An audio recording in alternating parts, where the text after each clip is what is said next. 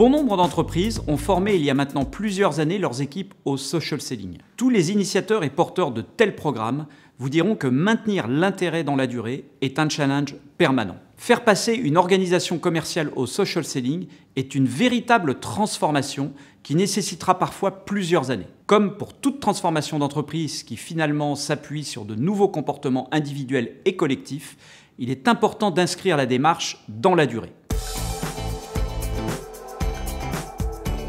Les compétences social selling peuvent faire partie des compétences clés à développer dans le cadre de programmes de formation standards pilotés par les RH, puis être intégrées dans les revues de compétences annuelles des collaborateurs. Les équipes de direction et management doivent être accompagnées pour s'approprier le sujet et adapter leur management. Appliquer le principe du reverse mentoring peut être une bonne approche. Afin d'aider les commerciaux à inscrire cette démarche dans leur quotidien, des sessions d'une demi-journée peuvent être organisées avec un objectif spécifique de prospection, par exemple en fixant de solliciter 10 nouveaux contacts via LinkedIn en équipe en appliquant les bonnes pratiques de social selling.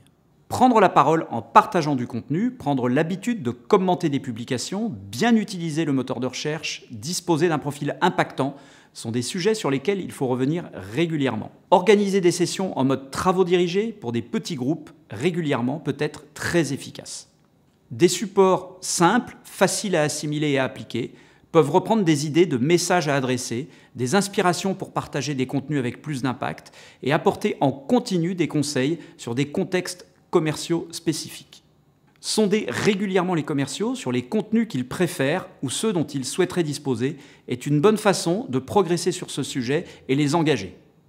Ces contenus devront avoir prioritairement pour objectif d'éduquer l'audience et démontrer l'expertise de l'entreprise sans pour autant chercher à être promotionnel. C'est le rôle du responsable de projet d'identifier les initiatives les plus adaptées en lien avec le management commercial et proposer ces initiatives au bon moment.